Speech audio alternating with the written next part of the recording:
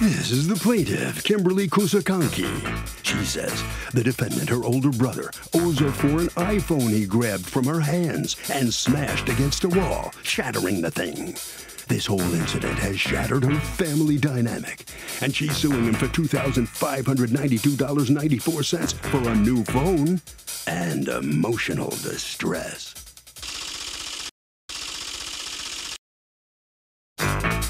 This is the defendant, Andrew Kusakanki. He says the plaintiff threatened to call the cops on him, and 3 years of family frustration came out, and he grabbed her iPhone.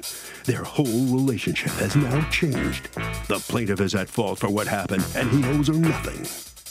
He's accused of completely losing it.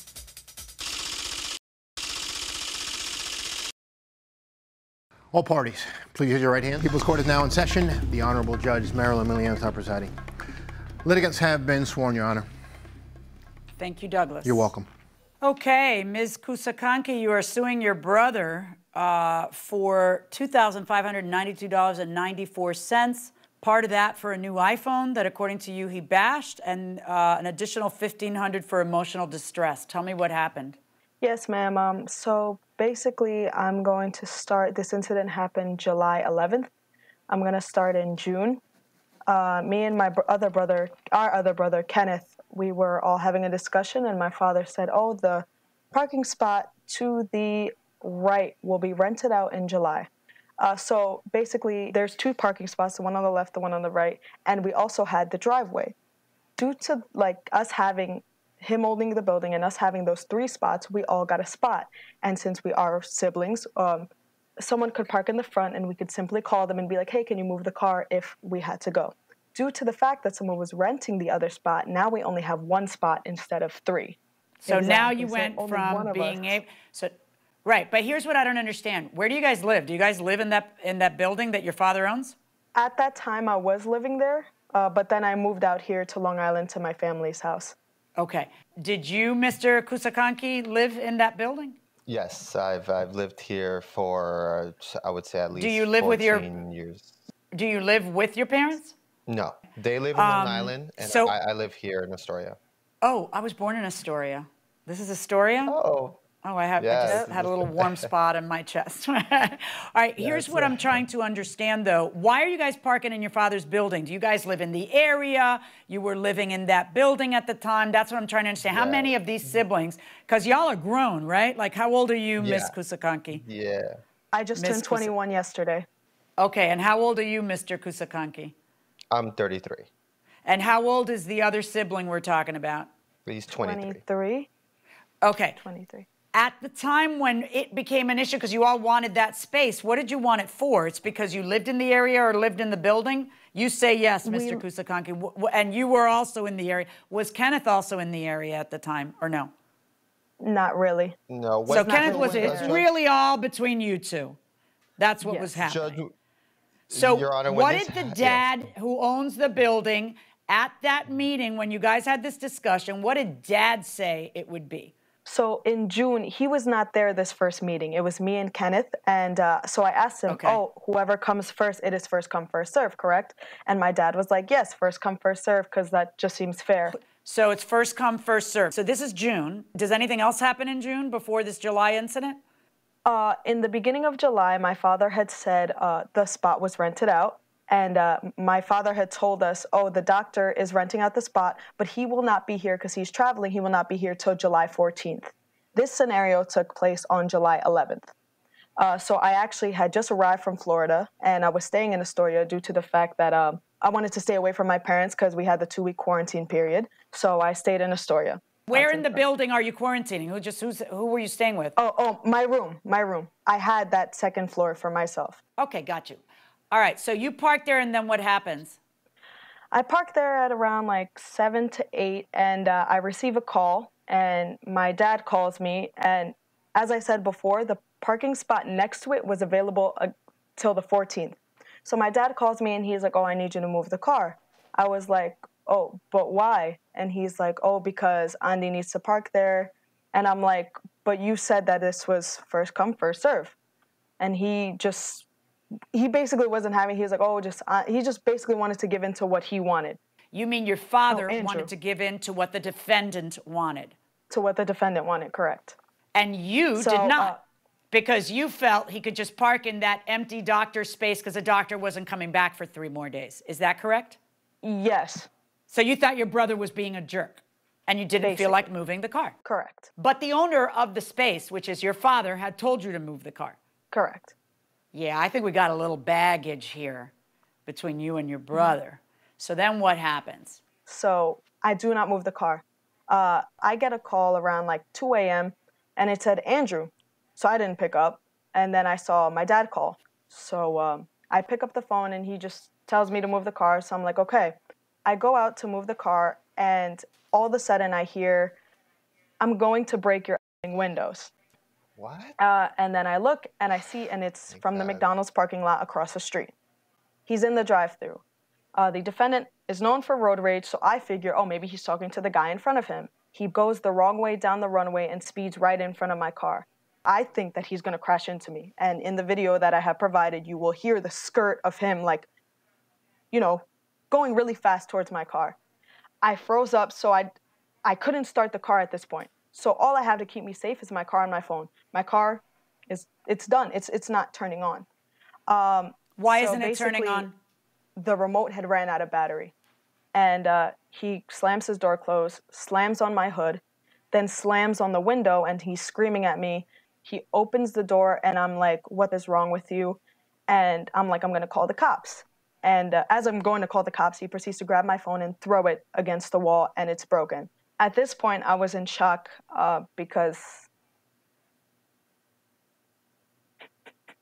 Sorry.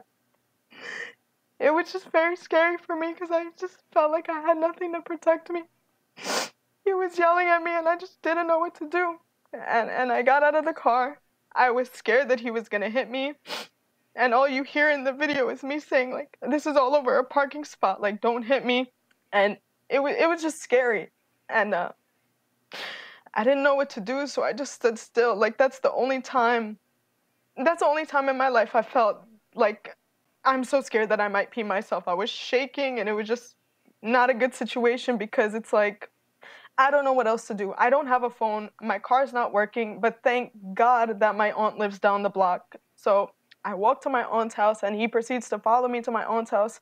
My aunt's daughter lives on the top floor, so I'm ringing both doorbells as fast as I can so she can let me in, and she finally lets me in, and it just, I felt safe.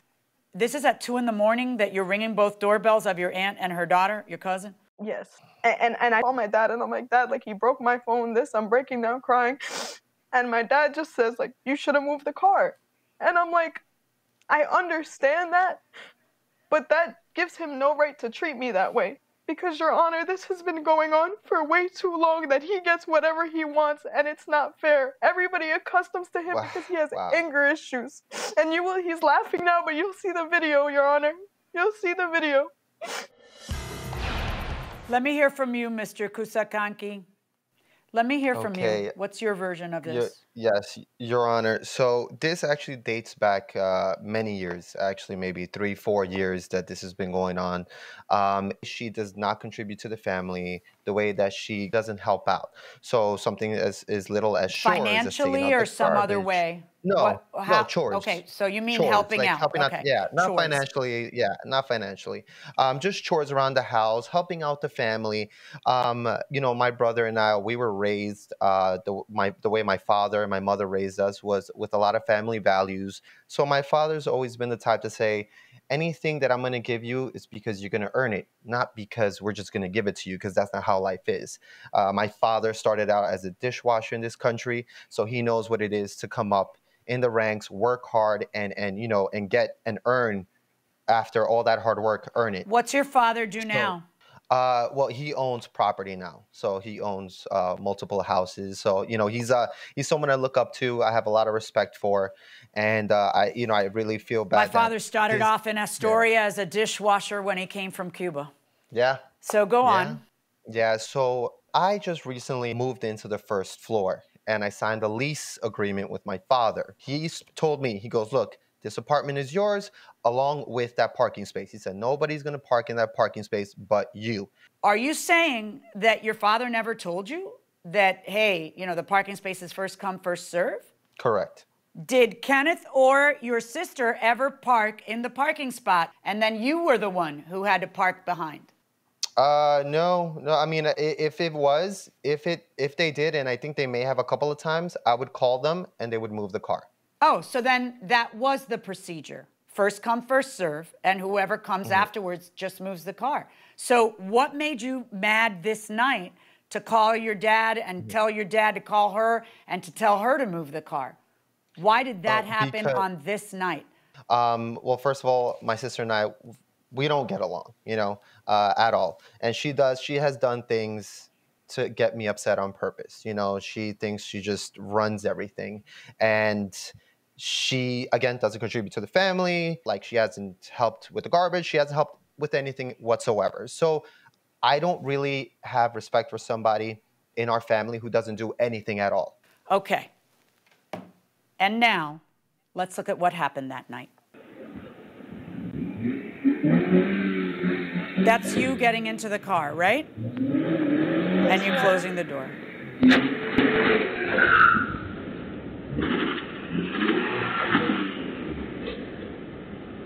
And that's you speeding up and screeching, burning rubber. Don't I said don't. Don't. I told you, I said take the out. Who do you think you are? Who do you think you are? You gonna come here and tell me? Tell my dad? Oh yeah, like you know something? You don't do that. Just get your shit out of my spot. Plain and simple. Think I care? Huh? Think I care? So I broke her ball. I told you. Pa, I told you. I said, please tell her to take her shit out of my face. And why did you take it out? You let a little run you. You own this building. Are you kidding me? Are you kidding me? I don't care. I don't care. I don't care. All right? You're going to tell me? You're going to tell me, Pa? Really? Is that how you talk to your father? The person who came here as a dishwasher, worked his way up to providing for every single stinking one of you grown children so that you guys have a place to live and a parking lot to argue about? This is your idea of family values? Your father taught you how to be a good person and your sister doesn't take out the garbage? This is you talking to your father that night? There is no excuse for your behavior, especially over a stupid parking space. And what your father needs to do, because I hope he saw these videos, is tell all of you, grow up. You're 30-something, go get your own apartment that doesn't have anything to do with problems with siblings. Because your parents do not have to live like this. They do not have to live with whatever baggage you're talking about causing you at 2 in the morning to lose it like this. You ripped the phone out of your sister's hands and threw it against the concrete wall. And then you called your father at 3 in the morning. You terrified your sister. You tell me how tell me what warped sense of family values that is. Tell me. That was completely wrong. I mean, I completely see that in. Do you see that now? You have an anger management problem that you need to address. Okay? I would feel better if since July you had paid for her iPhone. Then I would think this is an isolated incident. You know, he lost it that night, but he realizes how wrong he was. Tell me how it is that you have never offered to pay for that phone. I did offer to pay for the phone. I did offer to pay. She just didn't accept my offers. My father was a mediator, and he said, okay, well, how would you like to pay $800 to begin with? And I said, to be honest, I don't want to pay $800, you know? He goes, okay, fine, $600. $600 was the last deal. I was like, okay, fine, $600. And my father goes, okay, you know what? I can give her the rest. I was like, all right, Dad, go to her with that. All right, you know what? with Dad that, has to stop enabling you people, and I hope Dad is listening to me, because I have nothing but the utmost respect for Dad. But Dad needs to stop enabling you folks. What your father's doing is a path of least resistance. He succumbs to the guy who's angry, which is terrible to the other kids. It's not right. He wakes up at 2 in the morning and just tells everybody, oh, okay, just make the peace. He turns around and tells you who ripped the... Let's see that again. Let's just take a look at that, shall we? Let's see what it is that happens with the phone at 2 in the morning. Who do you think you are? Why should your father have to pay for that? Why should your father have to pay anything for a phone that you, in anger, shattered? He shouldn't pay diddly squat. You shouldn't let him pay diddly squat. Let me ask you a question. Have you and your sister spoken since July? No. What do you think that's doing to your parents? No, they're very unhappy about everything that's happened and everything that's been going on for the past. And this has been going on. I mean, we haven't really been on good terms for a while now, due to, again, I feel like she doesn't contribute. So she doesn't I've take out the decided to garbage. kind of, She doesn't take out the garbage, so you smash her iPhone. Come on, man. No, you got to see this, and you got to see this for what it is. Yeah. She's suing for $1,092.94, which is what the phone cost. She's also suing for $1,500 for emotional distress. What would you like to respond to that part of her lawsuit? Well, that, I apologize for my outburst, my behavior, because that wasn't right. And I know I definitely do need to, find and seek help for that, because it's not, speaking to her and speaking to my father, like that is very, just a really big sorry to her and definitely to my father for that. All right. That was definitely on me. I am ordering him to pay you back the value of the iPhone. And what I'm going to do is I'm going to also order him to pay you double the value of the iPhone. Therefore, I am finding in your favor in the amount of $2,185.88, that second amount being for emotional distress. I wish you all good luck. I sincerely hope that whatever apology you just gave her was actually from your heart, and that after you both go your own way, that you reach out. If you really meant it, you won't mind reaching out, because your family, your parents especially, deserve better.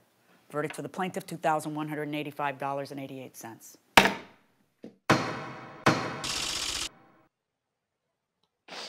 Andrew, let me ask you a question. What are you thinking about what just happened and what the judge had to say to you? How do you feel right now?